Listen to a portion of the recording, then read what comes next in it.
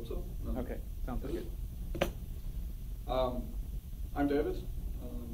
I hack on everything what I think is fun. I don't do anything as work. So today I'm talking about DRM security. I worked with Dave early on the DRM render node stuff as Google Sum of Code. And it's actually a split talk. I first want to talk about some DRM security stuff, and then want to talk about VGs and session management.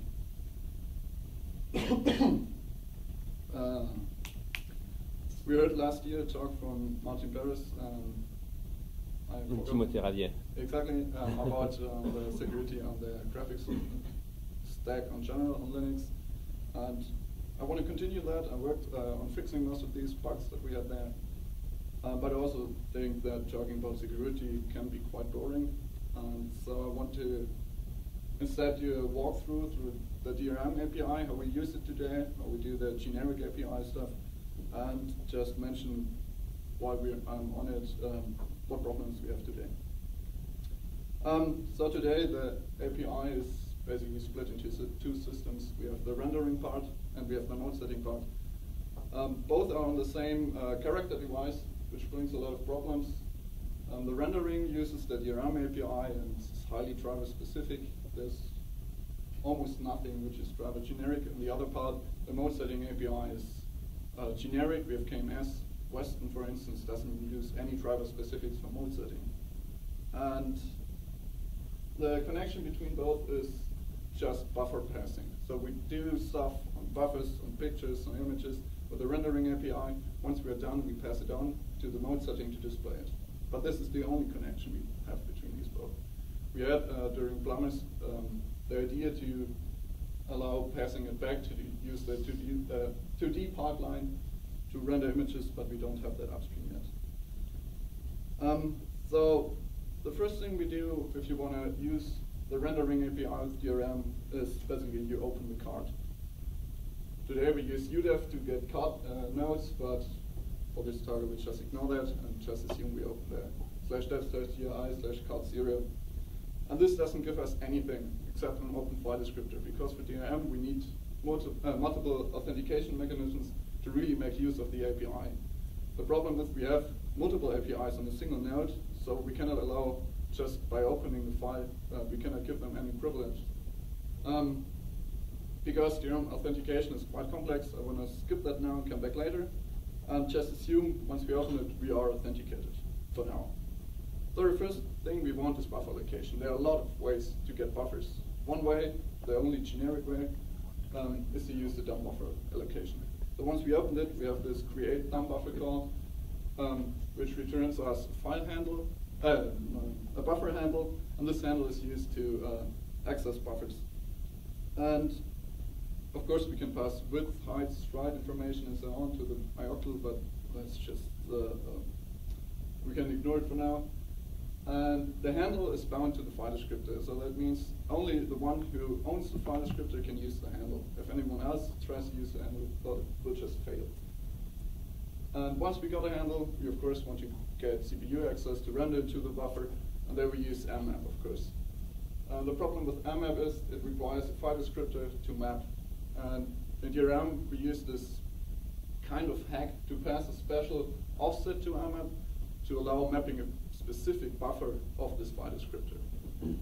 And to get the offset, we cannot just pass the handle because the handle is just a random number, but we call DRM IOCL mode map dump. And this returns us a unique offset that we can pass to mmap. This sounds quite simple and works, and everyone uses that for 2D access to CPU access for buffers. But the problem with that is that offsets are globally accessible. And the thing, you can just guess the number that you get as an offset as another process and call it to mmap, and you get access to the buffer. Of course, we don't want that because buffers are normally private and we want to render into it and don't want others to access it. The reason why these are global are not very obvious because it has to do with internal VMA management with the kernel, and we cannot provide an inode for each open file handle, but we only have one inode in DRM for the whole card. it simplifies unmapping of buffers and so on. So we cannot change that. So what we did in the kernel, first let's look at a very simple exploit for that. Any user space process can just loop over the integers and try to mmap it as an offset. And it doesn't need any handle access, it doesn't need anything. It just can call mmap on a file descriptor on the DRM node and we get access to the buffer. It's a bit harder than that because you need to get the size right, otherwise DRM complains a lot. Yeah, sure, but if you, if you know the size, then it works. Exactly, it can take what? Well, for TTM, I guess you can, I know that's, for TTM you can map into buffers, just gem requires the right size, but for TTM you can also map subsizes. Okay. But we fixed that. Since Linux 3.12, I guess, this is no longer possible. What we did is very simple. We just require, whenever you call mmap, that you have access to the buffer. So the kernel now tracks.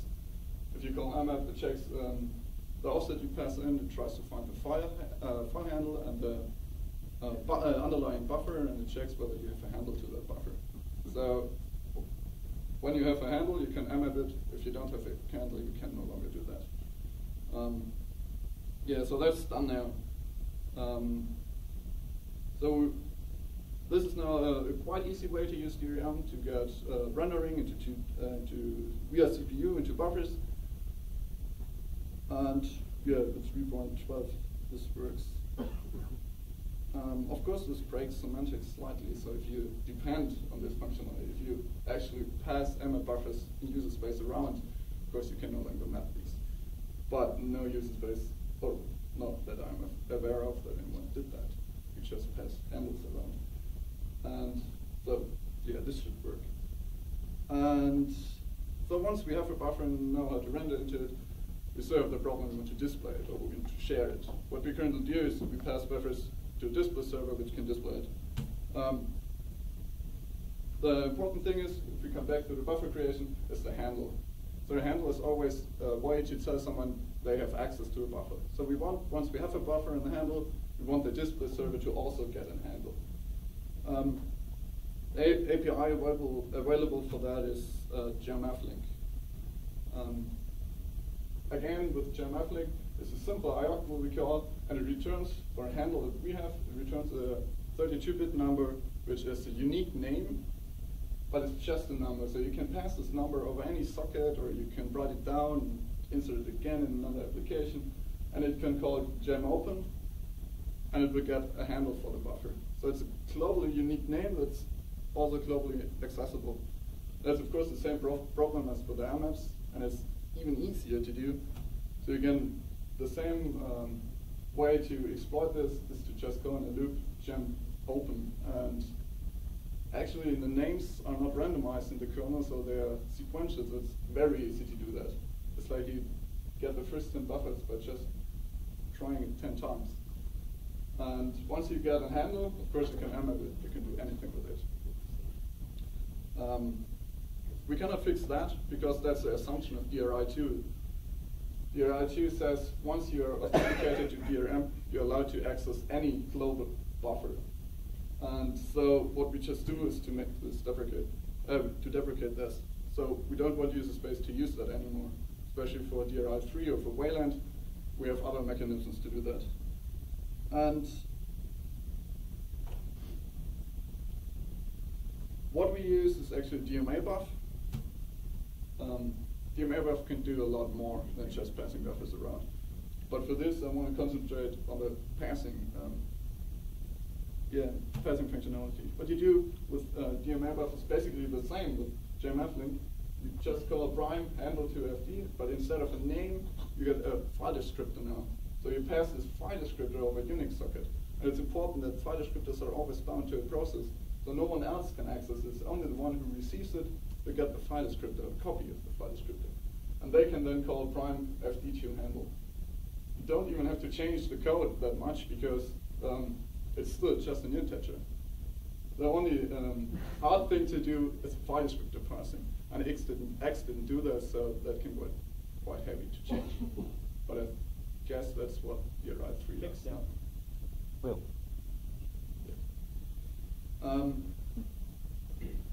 So it's not really more complex, but it adds another layer. We could just change the whole DRM API to use file descriptors of DMA buffers instead of gem handles, but this would change a lot of stuff, and so we didn't do that yet, so you get this extra layer. You cannot just pass gem handles.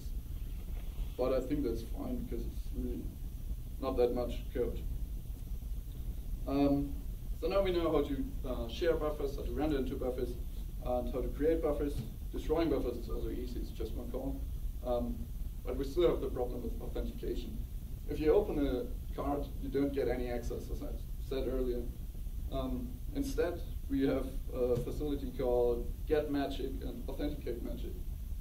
A client calls getMagic on a DRM file descriptor, and again gets just any random magic number and passes this on to an X server or to Wayland, Western, or any other DRM master. And this graphics server then authenticates this magic number, and internally DRM notices which file descriptor is connected to that and allows it to do any rendering. What we noticed here is that we require a running graphics server to get access to any DRM functionality. So we cannot do GPU, we cannot do off-screen rendering without a running X server, which is actually quite bad because not everyone does that. Especially on a server, you need a running X server to do GPU acceleration. And what we did with the 3.12 kernel is to just make this obsolete. We don't use that anymore. Instead, we provide render nodes now. The reason for that is that access management on Linux is usually always done via file system. And this is important. We don't invent our own authentication mechanisms. We just reuse file systems, because on a file system, user space has fine-grained access. They can set ACLs, they can set groups and users and access modes. And we don't want to repeat all that stuff in DRM again. Furthermore, there's a reason that file descriptor passing is called SCM writes. We pass writes to another process by passing file descriptors. We don't pass magic numbers, we don't pass any integers. File descriptor passing is safe, so we should actually make use of that. And what we now do is we provide with a new kernel render nodes. Render nodes can be accessed, instead of cut 0, you use render D128. The most important thing about render nodes is to see that you're automatically authenticated and you get a lot less privilege to do on that node. So on render nodes, you're not allowed to use gemflink, because as we said, gemflink is not really safe. You use DMA buffs. On render nodes, you cannot use any authentication because you're already authenticated. You have no mode setting access, because mode setting has global resources, and we cannot allow any access to global resources to unprivileged clients. You cannot do no global resource access. You cannot do any legacy DRM, so DRI1 won't work on that, and you cannot become DRM master on a render node. So the only thing that is left is really rendering, and rendering is always, well, has to be tied to an open file context. So you cannot, if any client opens a render node, anything that it does should not affect any other client. That's the idea. If done properly, it's doable. And with command stream parsing or validation, we can try to do that. But especially with GPU context, this will work.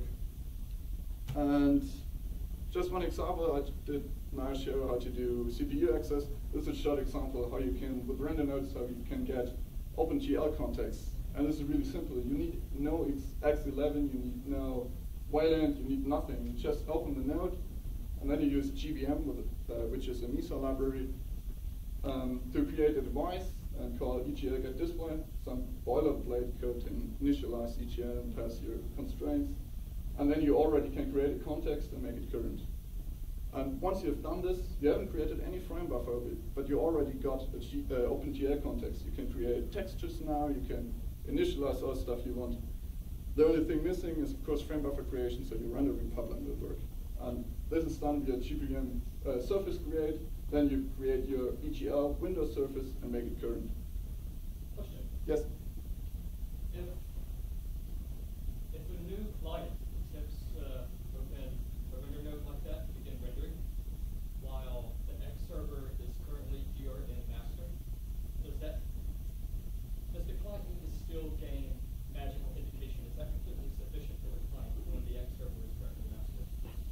don't need to be master. You don't need to do anything to do all that, what I just mentioned. DRM master is solely used for mode setting or similar stuff. But I'm not asking if the client needs to become master. Yeah. I'm asking if the X server is currently running as master. Yeah. Does a client that wishes to render in that fashion, Yeah. does it still need to gain? No, it does not need to talk to it doesn't care for the X server. That's great. This works without X server running, and with it running, of course. Yeah, sure. Yeah, of course. And this is actually, a lot of that is caused just into the DRI2 hooks in MISA, which we already do for our current rendering. This is just a way to do it without talking to an X server. So the underlying work for MISA is already in place, I guess, since several years now. And yeah, okay. So it's now pretty easy to get OpenGL and frame buffers without any working any running X server. I already think this is pretty nice because we no longer depend really on any graphics server running. Yeah. Just a semantic question about the last slide. You Yeah. had create Windows surface.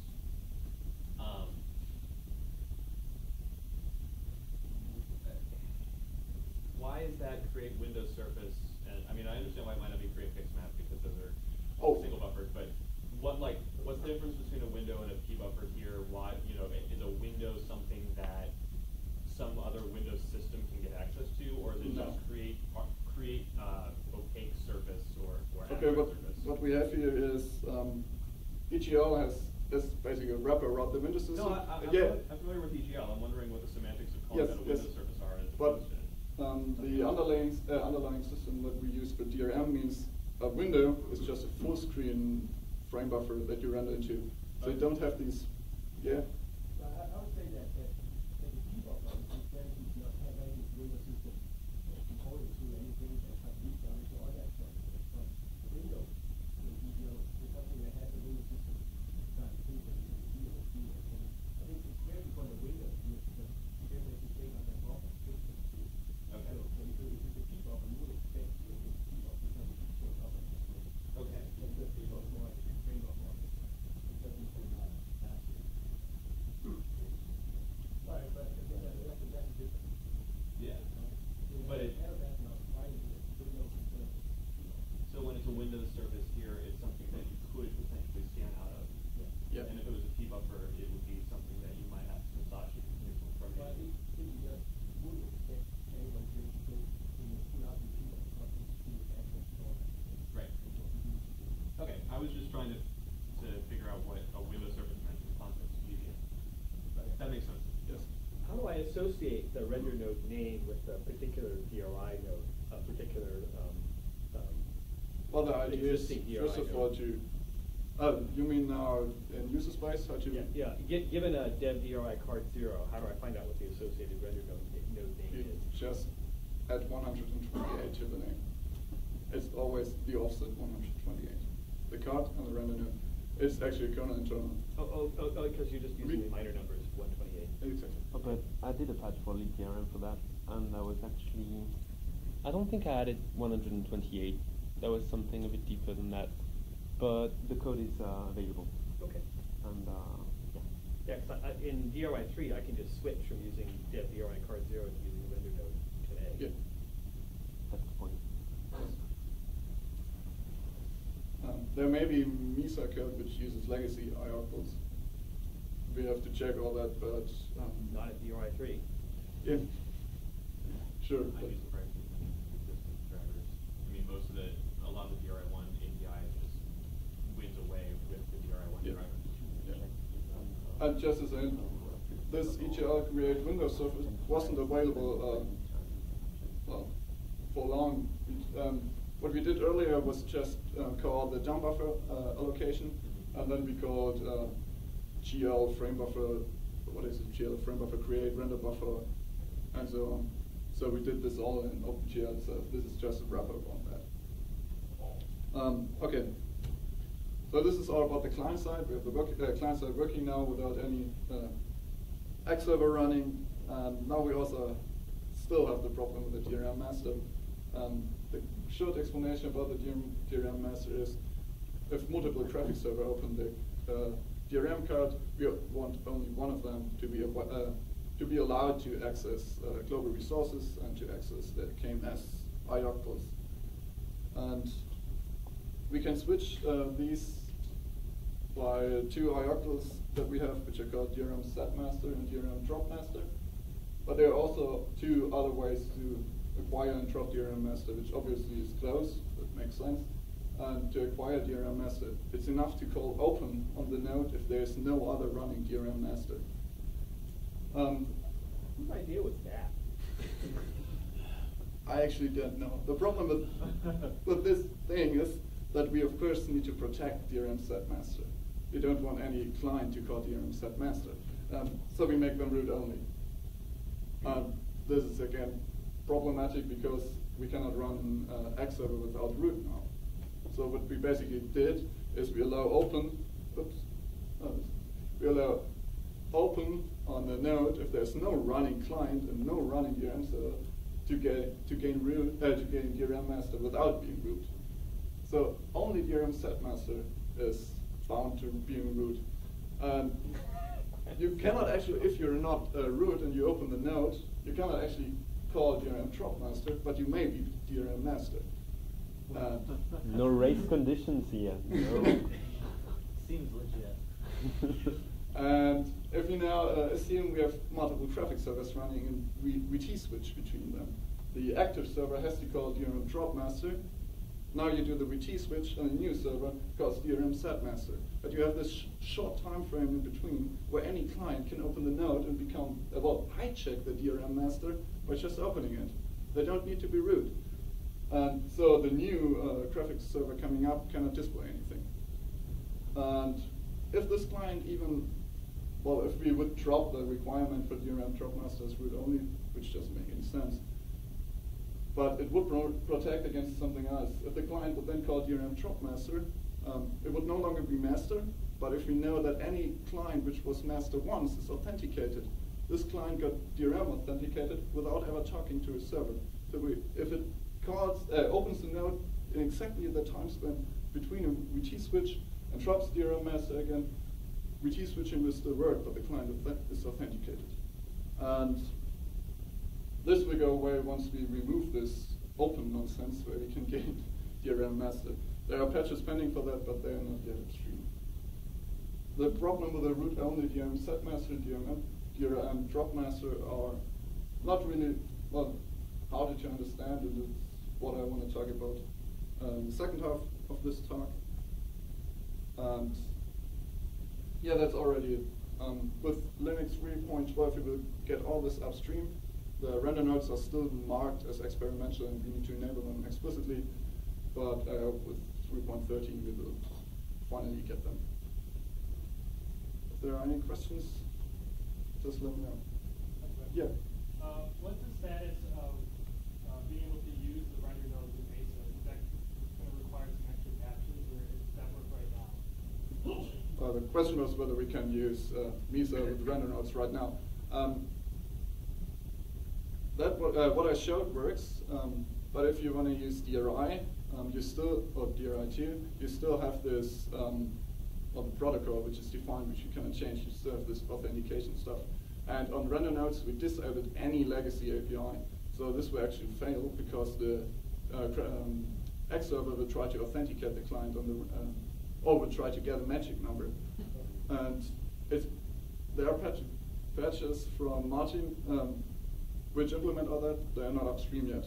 But once you don't use the X11 DRI2, or you use Wayland with a modified WL DRM extension, it will all work. You don't need real client changes. So I think the question maybe was, if you possibly just run GPM and make it without any sensitive. That works. Yeah, I'm thinking more from the perspective of running OpenGL. Oh yeah, I just did OpenGL because I have no card at home that works with OpenGL, so I cannot test it. So don't want to show something that I really cannot verify. But they should work as well. So, yeah, nothing required.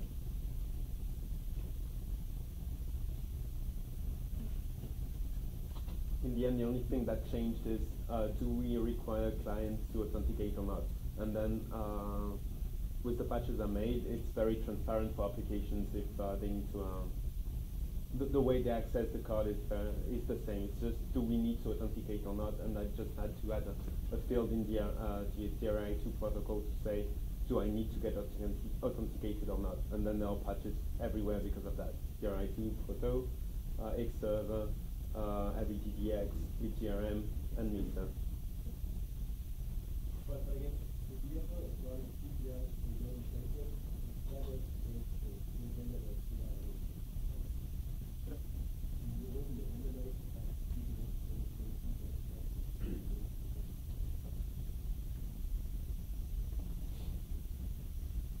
and what we basically did there is just splitting the two APIs, the KMS and DRM API, into two nodes, because this allows user space to apply ACLs, to apply file system nodes to them separately. So we don't need the authentication because we can do it via file system access nodes now. Oh, just one thing. Yeah. What you said about render node being the number of the 128. yeah. It's not true if all the drivers don't support it. If you Yeah. have several cards and all that. So that's why I actually implemented something nice for that.